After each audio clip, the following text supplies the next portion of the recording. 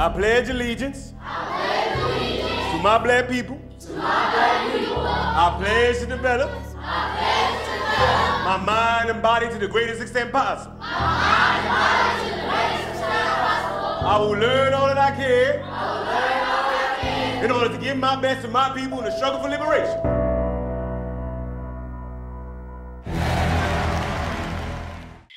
Welcome to this BFI at Home event. My name's Matimba Kabalika, and this evening I'm joined by Charlese Antoinette Jones, Rebecca Woodfork, and Sean Richards to discuss their film, Judas and the Black Messiah. Congratulations, first of all, guys, on an incredible film. It's just beautiful, so impactful, so powerful, so moving. I would love to dive in and get talking about how, recreating, I guess, the specificity of an era and where you begin with something like that. And I guess, first of all, a question I have for all of you is, what drew you to the project? Rebecca, would you love to kick off? Absolutely, thank you. Nice to meet you and nice to see everybody. What drew me to the project was basically my childhood was sort of wrapped up in the civil rights movement, and the time period was like stepping almost into my parents' marriage and the things that they had to fight against. And then also Shaka, the director, of course, Ryan, who I'd worked with previously before on Black Panther, along with Sean, but the importance of the Black Panthers and needing their story to be told and the authenticity. And then aligned with that was my subject, the Afros. So that was it. And Charlese, how about you? It was a couple of reasons. Shaka and I are long-term collaborators and friends, and he's one of my favorite directors to work with. He just lets you do your thing, and that was exciting for me because 1969 and this period specifically is one of my favorites in fashion of all time. And then like Rebecca, I too wanted another telling of what happened, in that time, what the Black Panthers were actually doing, because I don't think we have ever really seen a movie that really shows the Panthers feeding children like this and shows like that they weren't anti-white people, they were like, pro all marginalized people coming together, to fight against oppression, right?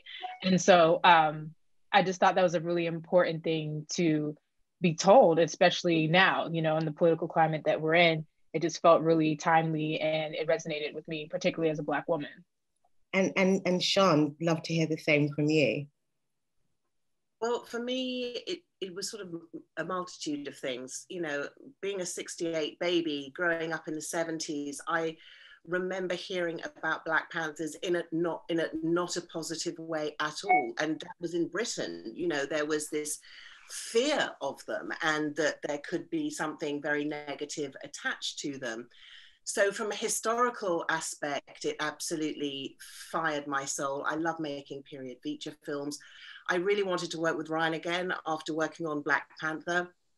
It was a joy to meet Shaka, but on a more personal note for me, I have my son is half Jamaican, born in London, and so it kind of fueled me because I identified with mothers who've seen their sons, so many women who've been through loss, and how fierce African American women are to put themselves on the line in that way. I mean, what a phenomenal story to tell, and a responsibility. I know all of we creatives, we all felt that responsibility so personally.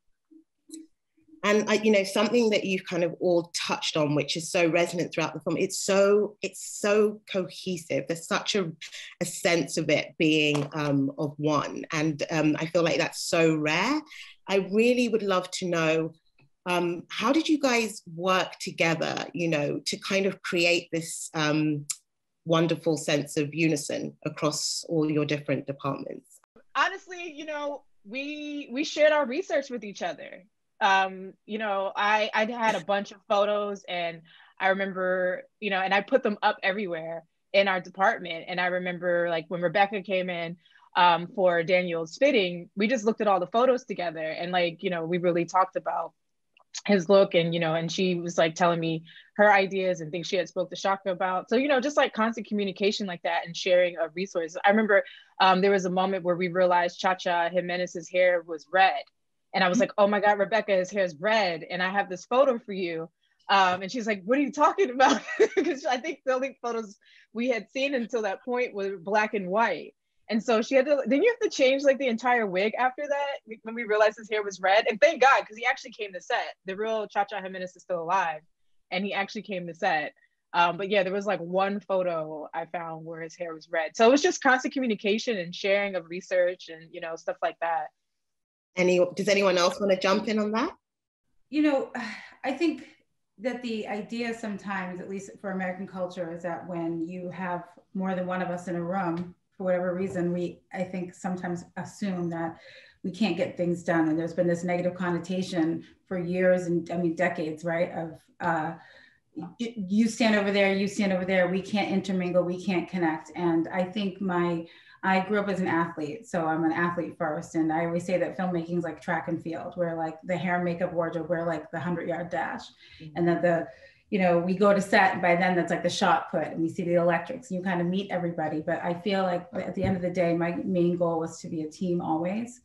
And that if I wasn't, then someone needed to pick me up. And if somebody else wasn't, it was just a back and forth. Where worked on projects before where you are quicker to throw someone under the bus if they throw you under the bus. It's a tag team, where there was no, absolutely positively no way, shape or form that I was going to leave this film without feeling like I didn't have a family at the end of this, particularly at base camp with hair, makeup, wardrobe, and costumes, because we had trying days. You know, this wasn't an easy film. It was one of the hardest films, but the most rewarding. So to end our show and to look at each other and to see these two women that even through trial and tribulation, I feel like I have friends, sister, family for life. So that was always the goal for me. I think that sense really shows in the film. I think that, you know, it kind of comes through in just, as I've said, that sense of cohesion and unity, which I think is just so important in recreating an era and also speaking to real people. I'd love to hear you guys talk a bit about how Shaka works and how you worked with him on creating the hair and makeup and costume. Early on, you know, we chatted about keeping everything real, and that we didn't want to see, and not to call it anyone else's work, because I think everyone is, you know, just as important, all the shows to get to this one, that we learned our mistakes. But I think that the afros needed to identify with the same hair texture of the person's hair growing out of their head. And that we wanted to have a texture and a fiber that matched, you know, from 4C to 4AB, 3, you know, and keep going. And so he gave me that liberty. And so it was really nice that when I would come to him with ideas, he was like, he'd look at me and say, you're the expert. And I was like, okay, great. I love it. Let's just run with it. So it made it really nice. It was all hands on deck, but my voice mattered for sure. But it's also so incredible because I genuinely think it's the first time when and I mean this in the best possible way, wasn't, you know, you're like, it felt so real. I wasn't going, hold on. I think sometimes you go, wait, what happened there? Yeah. And it's like, this was just, it was incredible how the level of nuance and detail, I was entirely blown away. We had an average of 100 wigs working a day. Wow. Everybody on first team, except for maybe 3 or 4 actors, didn't have wigs, but everybody else had wigs. Wow. And I guess Charlese and Sean, from your perspectives, how did that plug in, and how did you work with Shaka? Well, Shaka and I have been working together for about 9 years. So, you know, we started our careers together, and so we have like this like almost non-verbal kind of language and communication. Like at this point, we've done like 4 or 5 projects together. So I kind of have a good sense of like what he likes. And usually he wants me to push it even further, you know, because I'm used to working with people that are scared of color, you know, when I'm not working with him. So when I work with him, I'm like, oh, right, he likes color. I can do the things that I actually really like to do when I work with him, you know? And so it's so freeing. It's so freeing. It's so collaborative. And I think it shows in my work. I think that's why the costumes are so good because, you know, I was allowed to like really play and like push it further. And, you know, he was like the most involved in Lakeith's costumes because, you know, there's a story. Like Lakeith's costumes parallel the movie's, you know, main storyline. You know, as things are changing in our world, his looks are changing. And so we sat down together and really broke that down and really talked about, you know, okay, you know, once he starts getting paid as an informant, how does that inform his look? And then, okay, you know, he would tell me things like, you know, he doesn't know if he's a Fed or a Panther. So we need to see that in his clothing. So, you know, when he meets up with Mitchell, I would like him in suits. And I'm like, that's great. That's a great idea, you know? And then, you know, over time we see the suits that he meets up with Mitchell and change. Like at first it's pretty formal, shirt and tie, then it's like a suit and a turtleneck, and then it's like a whole other thing with a leather pea coat. And like he's really confused by the end. He doesn't know if he is a Fed or a Panther. And that whole through line in his costumes came from Shaka and I collaborating on those story points and those, you know, and his character. Yeah, like he just really encourages me to just like go really, really far, and that's beautiful. And it makes it really hard sometimes to work with other people. I think what you spoke to there, I thought what you did with the Lakeith thing was phenomenal, because it felt you were in his head as you were turning up the notch, you know, and the sunglasses, and he's coming in and you're like, oh, he's getting paid. And just how, and you know, there's an almost how his character shifts between, you know, when he's in his Panther uniform and then when he's kind of gaining that momentum. And I think I love what you said about speaking to the confusion in the end, where he's this torn man who doesn't know who he is. I thought it was absolutely incredible. And Sean, for you, I'd love to hear about, again, how you worked with Shaka, but also, because again, I feel like there's such a delicacy and nuance in what you did, but I'd love to hear how you built and created. Shaka was great for me because I remember when I met him, and it was over video, and we got chatting about everything. And, you know, I was talking to him about the reflectivity and this and that. And he was like, look, I'm just going to leave you to it. Just do what you do. And I'll check in every so often. That's literally what he did. You know, you know, in the early stages of the prep, I came to him and I said, look, I think I want to do 2 prosthetic makeups. One will be on Lakeith for the Eyes on the Prize video, because we have to take him just 20 years, but there needs to be a very subtle prosthetic application because Lakeith is so hollow in the cheeks, so that we fill him out a bit. So, you know, we did a prosthetic for that and he was game on. I mean, it was a huge, huge makeup movie.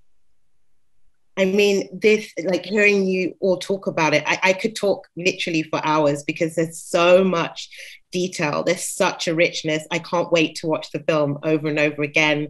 What are you most proud of this film? Like knowing everything that went into it, and knowing how huge it was. Like what are you most proud of? Charlese, I'll start with you.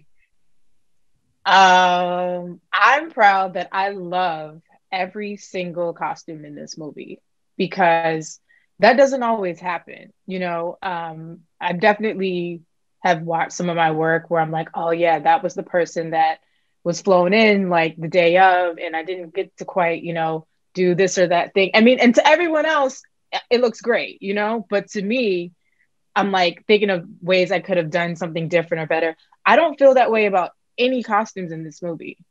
And that's like a testament to, one, my neuroses, and two,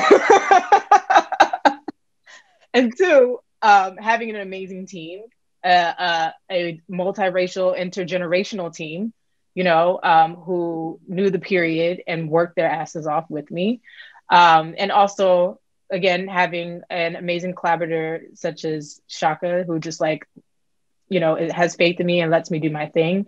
And so, you know, I feel like, you know, I've already won, you know, like when I wrapped that movie and I was so happy with myself and happy with my work and happy with how everything turned out and happy with the relationships that I formed, I was like, you know, awards and nominations are like, they're cool, but I don't need that because I'm satisfied with this experience and my work. And Siân, how about you? I'm happy that we honored Fred. We did it for Fred. I'm happy that people who haven't had a voice globally now have a voice through the movie. With regard to my work, I read a review yesterday. One of my team sent me this review from Sundance, and the guy reviewing was talking about how beautiful the skin looked and how reflective and it was like, oh my God, he sees it, he gets it. And I've had people, friends of mine, African-American women and men literally texting me going, thank you so much for seeing us. You really see us. And for me, for people to not feel seen, it literally, you can just pull my heart. You know, I wanted people to really feel beautiful and to have their skin look exquisite. And Rebecca, same for you. Well, you know, being that we were, you know, having to replicate really looks, I was most proud early on. I mean, I'm not going to lie, I have a little bit of an ego. So when I was able to get past, Chairman Fred Jr. and his mother approval, I felt like I had won already, like Shaka was saying, in the sense of being able to replicate styles and fit them with actors and have the actors feel comfortable, because natural hair is something that isn't new for all, but new for many of people, you know, to be used to and to see themselves in such a way. But also the other part that I'm most proud of, I would say, is that my team was able to articulate natural hair and how it changes from day to day and how it is affected through the weather and the heat and all the different elements of the day. So, and then also my team, these two ladies right here, I was proud of them. So given the availability of the archive and access that you had to pictures and people, some of them still living, I'd love to hear from each of you how much of that you chose to stay really true to, and if there were things that you chose, were more of an interpretation. Can you tell us about the decisions you made and why? Charlese, I'm looking at you because I'll start with you. Okay, cool. Any of our characters who were based on actual public figures or people, for costumes, that was like our starting point, because obviously, like, for example, for, Daniel, who's playing Chairman Fred, he had like 20 or 30 changes. I can't remember the exact number. I didn't have that many different pictures of Chairman Fred in different outfits. I might have had 5 to 10, right? And so for every character like that who was based on an actual person, I looked at the archival footage of them and picked out like key elements that made their style, silhouettes and things like that, and just determined what their style would be, in the 60s. And also looked at photos of other people during that time of, fashion magazines and things like that to determine like, okay, this is this person's style and this is the starting point, and we expand from here and make it cohesive and feel like, oh yes, this person would have these other things in their closet, right? And so I'll use Bobby Rush, who's played by Dale Britt Gibson, and Chairman Fred, who's played by Dan Kaluuya, as two examples. So, Chairman Fred was a college student and a former athlete. He played football. So, his silhouettes are very simple. Like in the beginning, you see him in a cardigan because he wasn't too long out of college. And, and then you see him in mainly like t-shirts and crew necks, straight leg jeans, things like that. And then he gets a little bit more militarized. So he starts wearing like camo pants, the camo jacket. I had images of him wearing lots of like mock neck turtlenecks in dark colors. So put him in a lot of that as well. And then Delbert Gibson's playing Bobby Rush, who is a public figure who's still alive. This is Senator Bobby Rush. And all the images I had of him from that time, he was very mod. And so use that as a basis and then just expand it from there. And so it was like every time you see Bobby Rush, our Bobby Rush on camera, he feels mod. He's got the Beatle boots, he's got slacks. He was a little bit older than everyone. He was in his mid-20s. Everybody was in like their late teens, early 20s. Everybody else was. So he was a little bit more put together, and he was a little bit more of the early 60s, his vibe, right? And so the only person that we didn't have that much information on were you know, characters that were obviously, you know, fictional, like Judy Harmon, you know, was a character that Shaka made up, but we talked about her journey as a character, and like she's just always ready. She's always ready. She got a knife in her boot. So, you know, she's just always ready to go. She's in uniform all the time, right? And then, you know, as far as O'Neill, I had like 3 images of him. I had an image of him in a camo coat with a beret on his shoulder, like stuck in the epaulet right here. And then I had an image of him super flashy with sunglasses and a neckerchief and a spread collar shirt. And I was like, oh, like if that's his vibe, I'm pushing that, you know, like even further.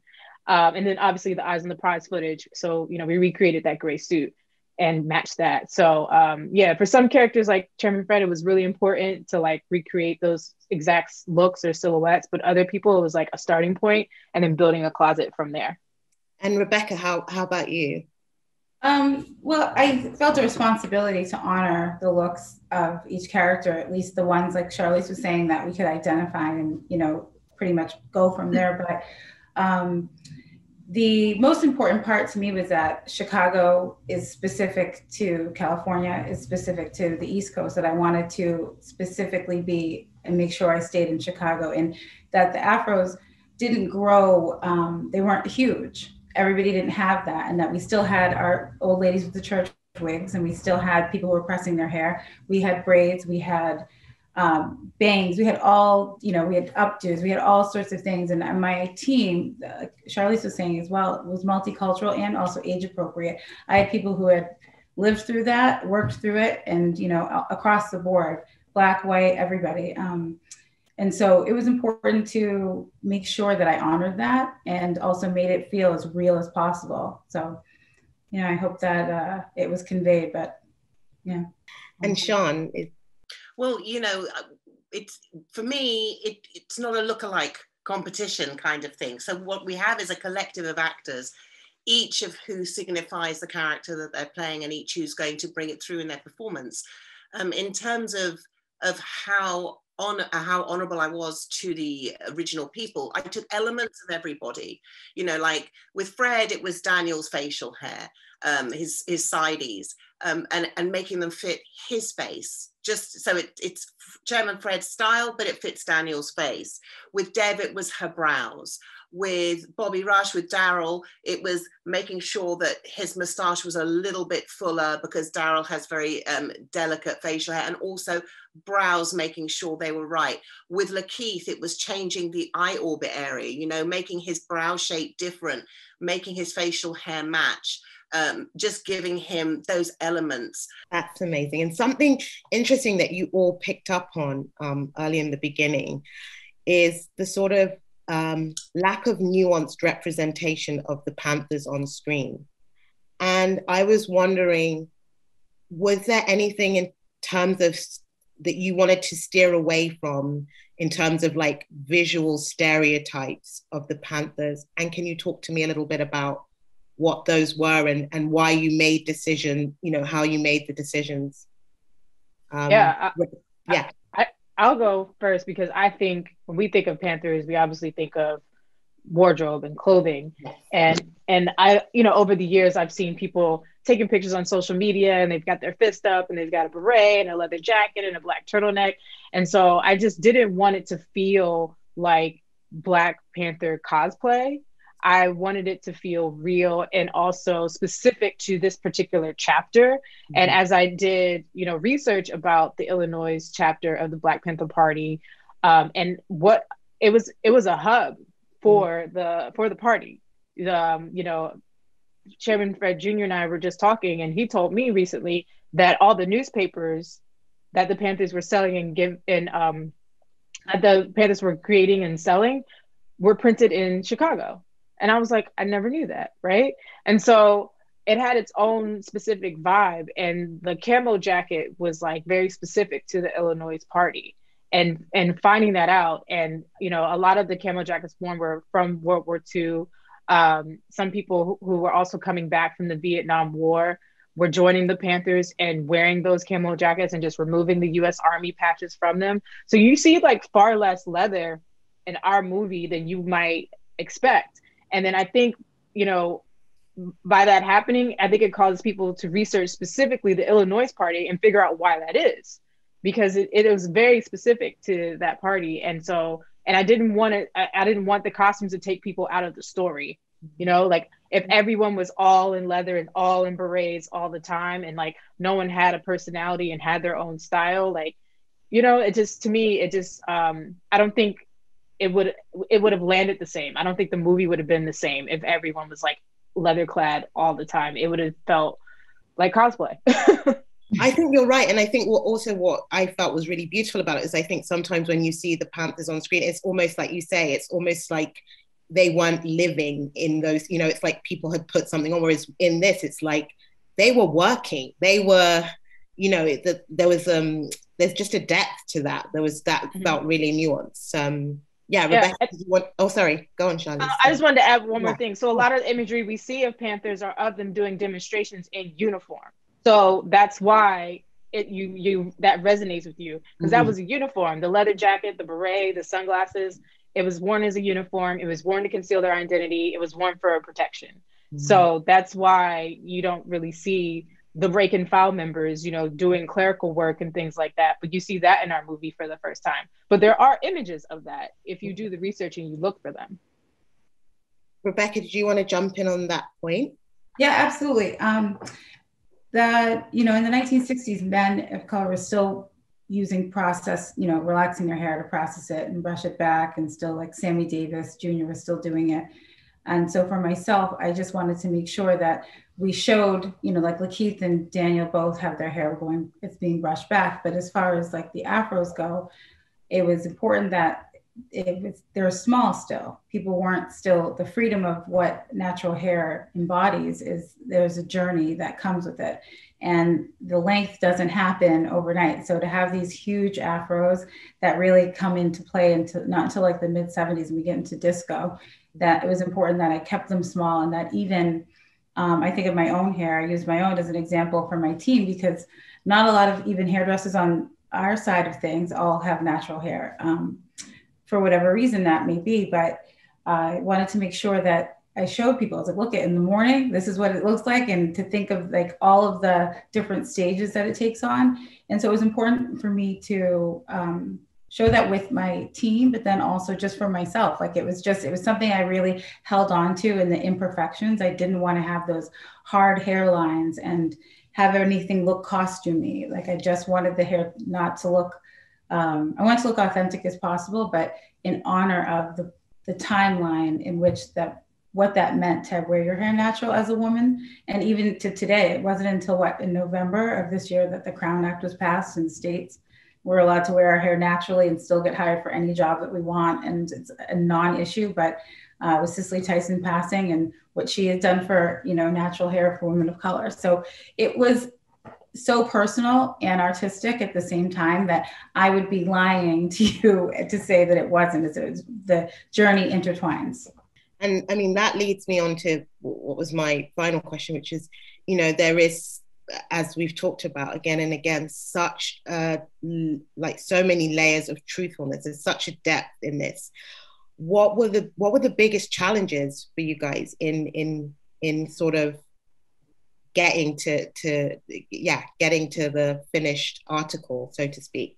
There was a lot of sort of teamwork and playing and growth for a lot of people. I had artists come up to me at the end and just say, wow, this has been the biggest learning curve of my career to date. Thank you so much. And I'm like, that's fantastic. On this movie as well, that's a really beautiful thing, because I think the whole movie is a learning curve, whether you're watching it or whether you're participating in it. It's a huge process to have all of that. And yeah, that's why I said it was a huge makeup movie. I think it was the logistics for me. We were shooting in Cleveland, and it's a place that doesn't have a ton of resources like we're used to if you're shooting in LA, for example.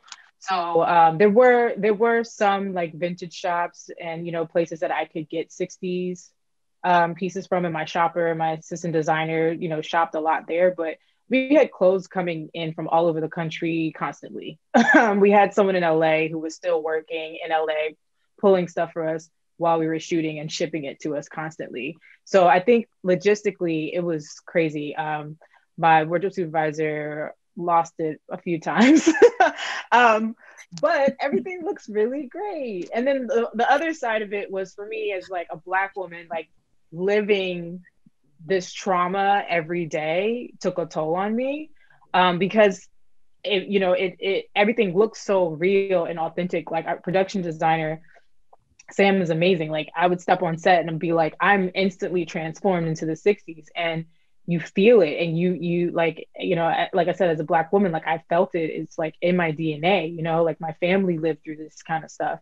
And it took a lot when we wrapped to like unpack all of that, because I was so deep in it. I was so deep in the research. I was so involved in the characters' journeys and stories and building these characters with the actors. And literally every morning me and Daniel had therapy together. Like we would be in his trailer getting dressed, and we were having therapy every morning. So it was the logistics, and it was also the emotional piece for me.